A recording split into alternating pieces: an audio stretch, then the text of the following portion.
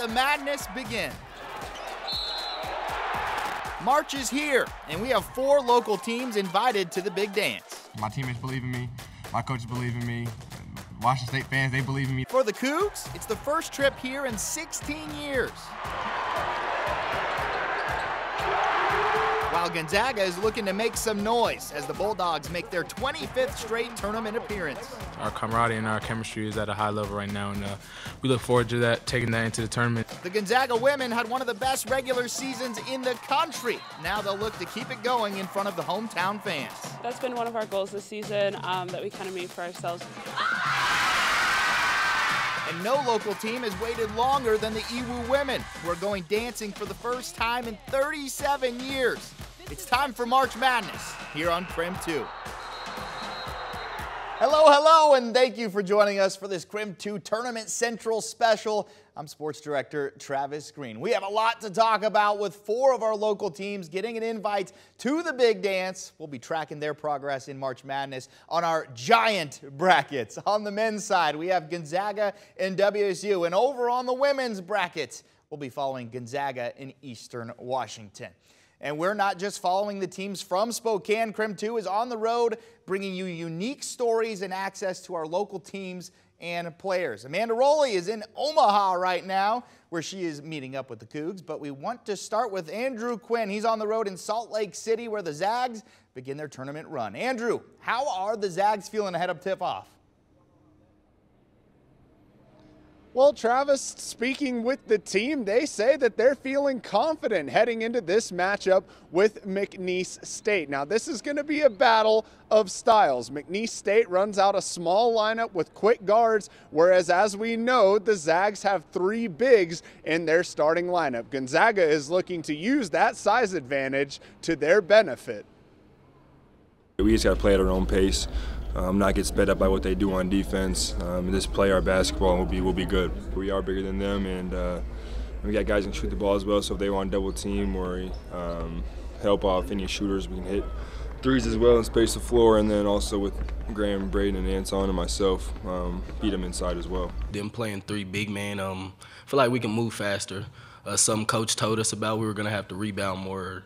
The guards are going to have to at least help rebound, just them having size on us. So I feel like it's a give and take on offense and the defensive end. Southland Player of the Year, Shahade Wells, is the straw that stirs the drink for the Cowboys. He's playing at a really high level right now, shooting the ball well, gets to the rim, scores at the rim.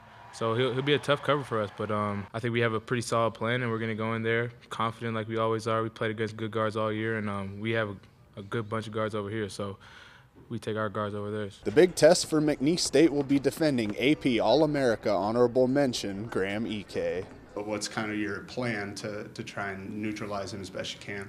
Pray. He's a tremendous player.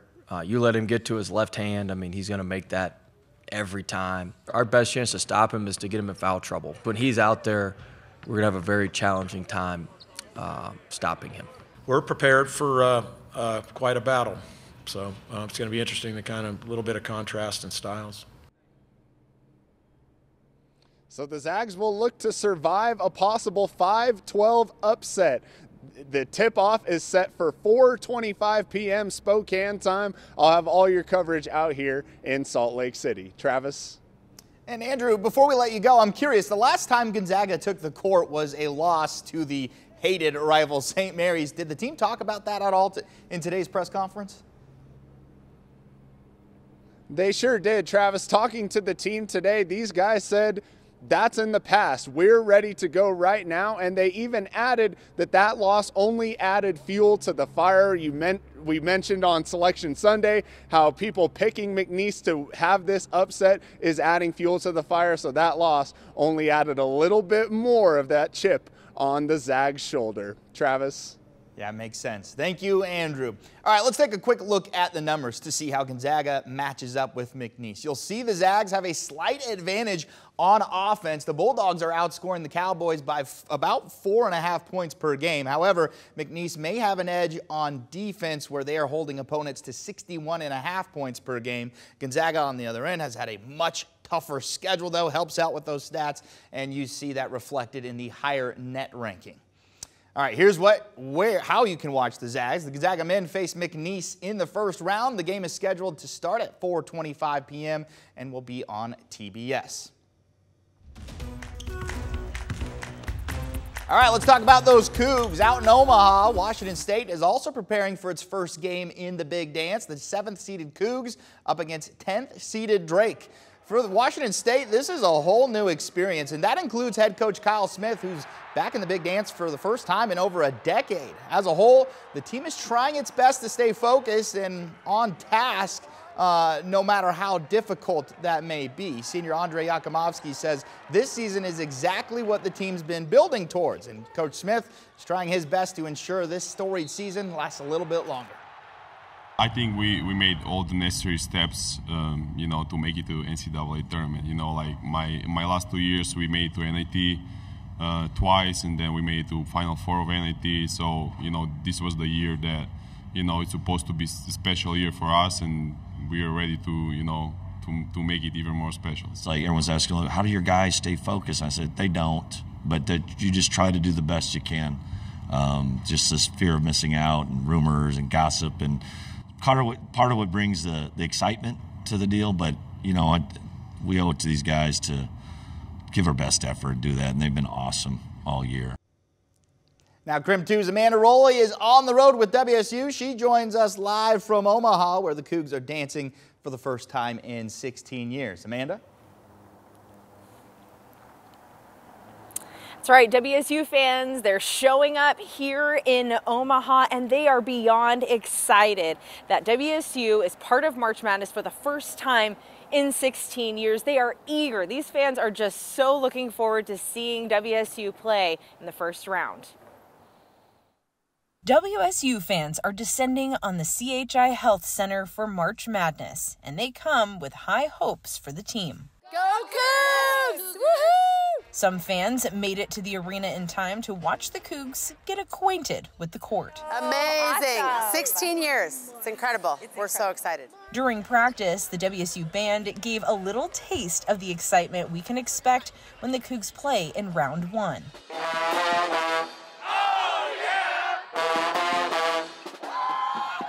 These students know they won't be alone in supporting WSU this week. Our fan base turns out anywhere, whether it's online, watching live, whether they're here or not.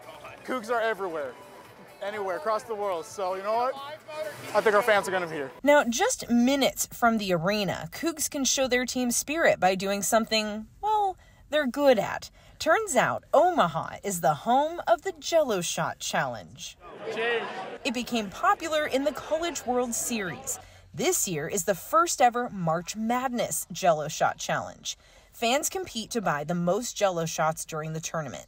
The winning team gets bragging rights, and the proceeds from the challenge are donated to a local charity. Every shot bought and consumed will be on the board. Rocco's manager, Pat McEvoy, says this challenge is a unique way for fans to support their team and drink for a charitable cause. Some people are their school's, shot team. They should get a letter for being on the university Jello shot team. The record was set last year during the CWS by LSU fans at nearly 69,000 shots. So who knows? Are the Cougs up for the challenge? Go Cougs!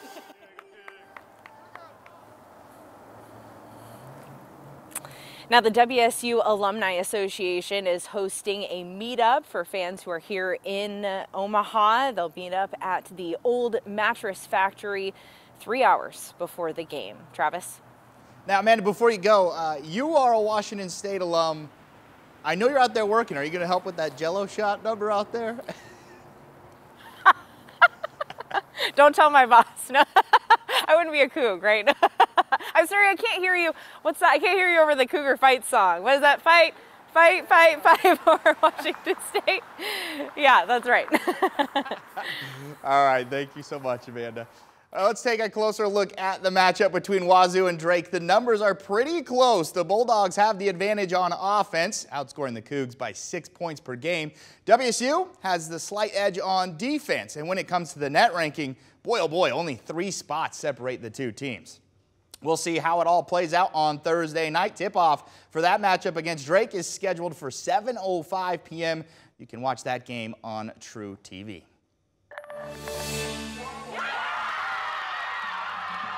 We still have more excitement and more teams to talk about as our Tournament Central special continues. Up next, we hear from the Gonzaga women and Eastern Eagles as they get ready for the tournament. And you don't have to go far to experience March Madness. We have an inside look at Spokane Arena, getting ready to host 8 teams here in the Lilac City.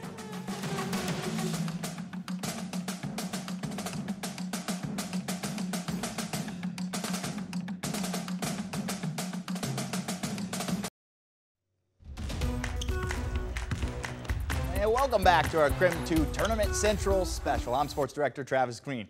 Now we want to talk now about our local women's teams that are playing in March Madness. Let's start with Gonzaga. The Zags got a big win before the tournament even started as they earned a number 4 seed. That means the Gonzaga women will host the first 2 rounds of the tournament in the Kennel. By the way, the GU women have not lost a game at home in more than 2 years. They opened the tournament this year against number 13 seed UC Irvine. A quick look at the numbers here for you, and you'll see why the Zags are heavy favorites in this game. The Bulldogs outscore the Anteaters by 18 points per game. UC Irvine allows slightly fewer points per game, but they haven't faced many teams with offensive power to the extent that Gonzaga has. And take a look at the huge difference in the net rankings. Gonzaga sits at number 12 while UC Irvine is all the way back at 123rd. Gonzaga opens their tournament run on Saturday. Have to wait a little bit. Tip-off is scheduled for 4:30 p.m. in the Kennel. If you aren't going to the game, you can watch it on ESPN2. The Zags' big year comes as women's college basketball in general is growing in popularity. Millions of people are tuning in to see what the hype is all about. KREM 2's Channing Curtis sat down with Gonzaga standout Yvonne Ejim and head coach Lisa Fortier to talk all about it. I feel like we've seen like a definite shift in kind of like the attention that we get just from women's like college sports and women's college basketball. I feel like more people are talking about it, noticing it. What has it been like for you getting to play here in the Kennel? Because it's kind of a legendary hub for college basketball. Oh yeah, it's definitely been a blessing to play in this environment with all these like supportive people, and kind of the energy that we've received, especially this year, has just been phenomenal. Every single game we come to the Kennel, like it's just a lot of high energy and a lot of hype. The women's team has a huge legacy here. It has produced so many outstanding players. What would you say to people, like I said, outside of Spokane who maybe aren't quite as aware as they should be of the legacy of women's basketball here at Gonzaga? Well, I get it a lot. You know, people when they're on the plane or they figure out, they ask what I do, or, oh, at Gonzaga, did you play there? Or whatever, and their basketball team is really good. How's the women's team? And it's, luckily I'm usually really gracious, and like we're pretty good too, actually. Is there something that changes in how you play and how you practice and even how you gear up for games this time of year? Yeah, I think if anything, it's a lot of like fine tuning right now and just working on the details that we need to work on, just because we've been flowing so well as a team right now that it's like we can just clean up a little bit of stuff, and then just staying consistent to whatever our topic or our goal at the beginning of the season was. And I feel like for us that's been consistency and also being uncomfortable or comfortable in uncomfortable situations, and just continuing to hold that to a high standard. And let's talk about Coach Lisa Fortier, because I mean, of course, she's a huge component in this team and really the culture here like with Gonzaga and Gonzaga basketball especially. So what are some of the things that she says to you guys in trying to get you ready for this time of year? Yeah, I think if anything, a lot of the stuff I say comes from Coach Lisa and kind of how she wants to motivate us to just continue to get better. I try to I know that what we do is collective, right? So just like what we're doing as a team is not just because of Yvonne or just because of Lynn or just because of Lee or anybody else. And what we do with our team is not just because of us. You know, our guys being good is great for us, and we collaborate a ton. So try to always be gracious, but I do not have a problem making sure that they know that our women's team is really good too, and if they're around, that they should look us up. Bravo. Thank you to the great Channing Curtis. As we mentioned, Gonzaga is hosting the first 2 rounds of the tournament. Here's a look at the other teams coming to Spokane. Utah and South Dakota State play each other on Saturday night. The winner of that game will then face the winner of the Gonzaga-UC Irvine matchup on Monday. Now, Gonzaga isn't the only local women team playing in March Madness. The Eagles are headed to the tournament for the first time in 37 years.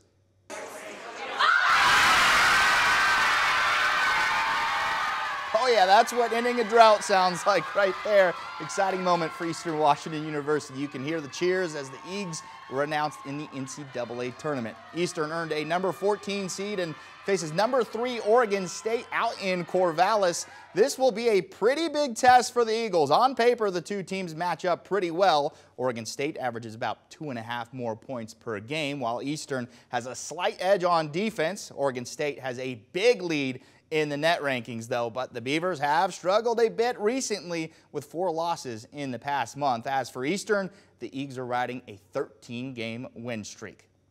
And we'll see if the Eags can keep that streak going on Friday night. Eastern tips off against Oregon State at 5 p.m. You can watch that one on ESPNU. We do also want to take a moment to celebrate the WSU women. The Cougs barely missed out on the NCAA tournament, but they will still get to play postseason basketball. The Cougs earned a 1 seed in the brand spanking new Women's Basketball Invitational Tournament. WSU hosts Lamar in Pullman on Thursday night at 6 o'clock. That game will also stream on ESPN+. Still ahead on our Tournament Central special, we're talking about the teams who are headed to Spokane this week for March Madness, including one team who probably wishes they were playing just about anywhere else.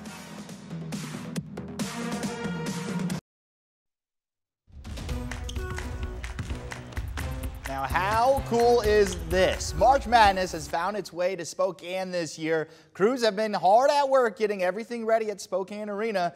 That includes a new floor, hoops, signage, press rooms, and more.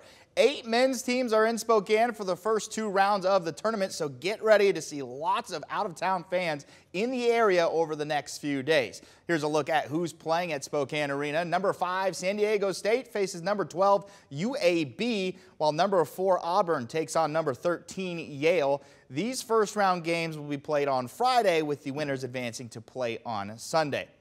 Let's take a look at the other 4 teams, including one who probably wishes they were playing anywhere else. That would be number 5, St. Mary's. You can expect a lot of boos for the Zags' big rival there. The Gales tip off against number 12, Grand Canyon on Friday night. Number 4, Alabama, and number 13, Charleston also play on Friday.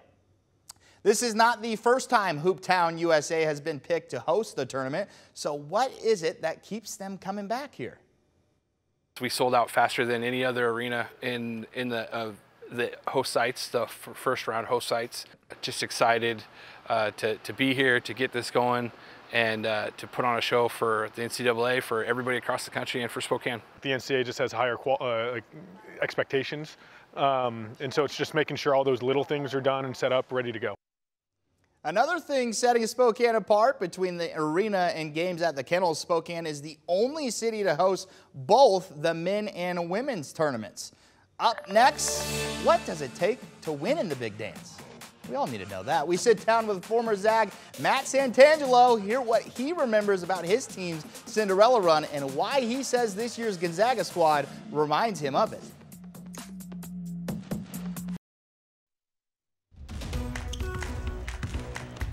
Welcome back to our KREM 2 Tournament Central Special. Now, this year marks the 25th straight year the Gonzaga men have played in the tournament. Simply remarkable. We met up with a former player who was part of the very first Cinderella run back in 1999. Former Zag Matt Santangelo was a junior when the team made it all the way to the Elite 8. So what was it like finally making it to the big dance?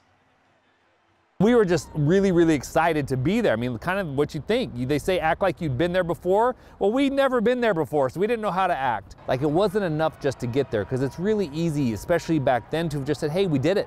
We made it to the tournament. We made it to the dance. Let's go enjoy it. But that wasn't enough for that group. That 99 team was really something special. And get this, Santangelo says this year's team reminds him of that Cinderella squad. For this group, it's using all that kind of fodder for fuel, you know, and kind of use it. You put it up on the locker room. Everyone's picking McNeese State to be the 12-5 upset. get that up and make you mad. Put that, put the weight of the chip on your shoulder and go out and find ways to win, because that's what it's all about at this time of year, is finding those little things that get you a little more motivated, a little more energized, a little more excited, and then focusing that in the right way and going out and playing your game. All right, thank you so much, Matt. We can't talk about March Madness without talking about brackets. President Biden released his annual NCAA predictions, and he's given the cold shoulder to our local teams. Might be losing some votes out here for this. He doesn't have WSU or Gonzaga advancing out of the first round of the tournament. He's picked 2 #1 seeded teams to take it all the way to the championship game. That hasn't happened since 2017 when Gonzaga took on North Carolina. This year, Biden predicts UConn will take home the trophy yet again. On the women's side, he has EWU falling to Oregon State in the first round. He does have Gonzaga advancing to round 2 before getting knocked out by Utah. The president is picking South Carolina to wrap up their season undefeated, taking home the championship.